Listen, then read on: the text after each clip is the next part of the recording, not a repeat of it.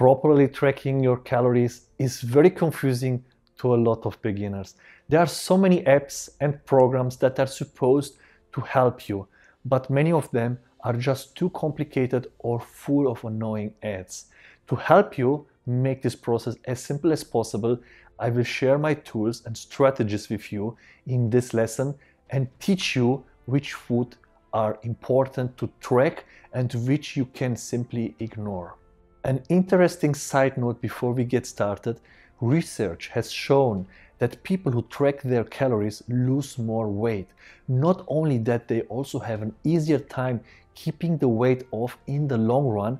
Now, to probably track your food, you will need three things. Food, obviously, a calorie tracker app. I use Fitato, which you can get for free in the App Store or Google Play, and the kitchen scale. Some people will tell you that you don't need a scale and can simply guess the weight of your food. You can try this, of course, but from what I have learned over the years, this takes quite a bit of experience and is not a good strategy for beginners. Looks can be deceiving, and if you are not careful, a few inaccuracies here and there can quickly add up to a few hundred calories or more. That might be enough to completely throw you off your target value, leaving you unmotivated and wondering why the hell things aren't working out. That's where the food scale comes into play. It takes the guesswork out of counting. You weigh the exact amount of any food that you want to the gram and thus know exactly how many calories of it actually is going into your body.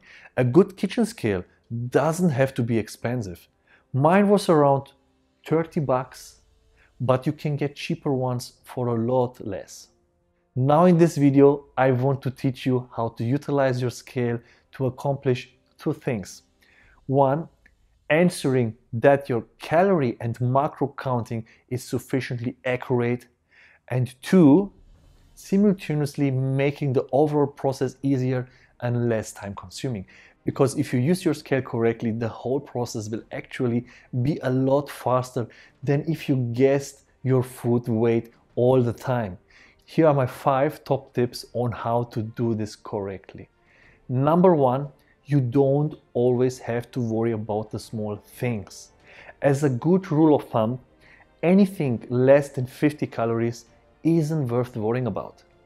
This includes things like a splash of cream and coffee, a little bit of ketchup on a sandwich, or some parts of your salad like lettuce. As long as you are being generally consistent with your system, which is way more important than being accurate by the way. You can often neglect those minor foods. I say often because every calorie counts, and if you forget to track too many of these minor foods, they will add up to something big and it will have an impact on your diet. Also, keep in mind that some foods like olive oil, for example, are very calorie dense, and even just a teaspoon will already have quite a bit of calories. Number 2, sometimes you only have to weigh them once. If you eat certain foods regularly, you only have to weigh them once. Use your scale to measure out the normal daily portion of your oatmeal in a bowl, for example. Now you have your frame of reference, you know what the right amount actually looks like visually, and it's much easier to able accurately from here on out.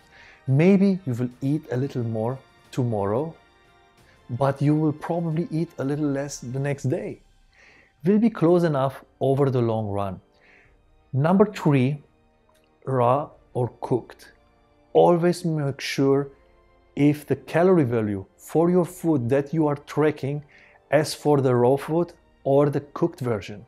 For foods like rice, which take a lot of water when being cooked, this makes a huge difference in getting this right and will make or break your diet. The same goes for foods with skin or peel. Bananas are usually weighted without the peel, but you will find different calorie values for chicken with and without skin. So watch out for this. Number 4, check the calorie macro values in your tracker app. Even though most calorie tracker apps come with a pretty large database, there are often false or misleading values. Sometimes other users have added their own foods with wrong macro values, which is why you should always check a trusted source like WebMD online calorie tracker. If you feel that the value for certain food might be off, trust me, I've come across many of these false values and it's really frustrating.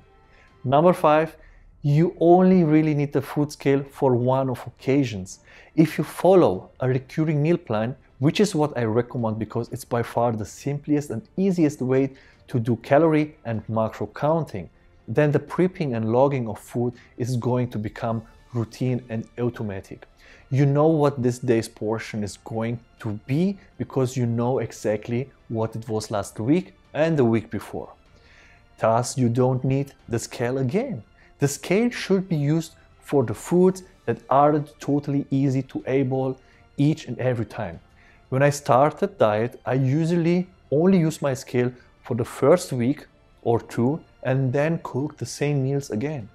I only need the scale again when I want to try new meals. If you enjoyed this video and want to hear from me again, be sure to hit the subscribe button before you go. If you have any questions, comment below, give me a like, and just follow me to don't miss one of my videos on YouTube, Instagram, and Facebook. To your success, your health and wealth mentor.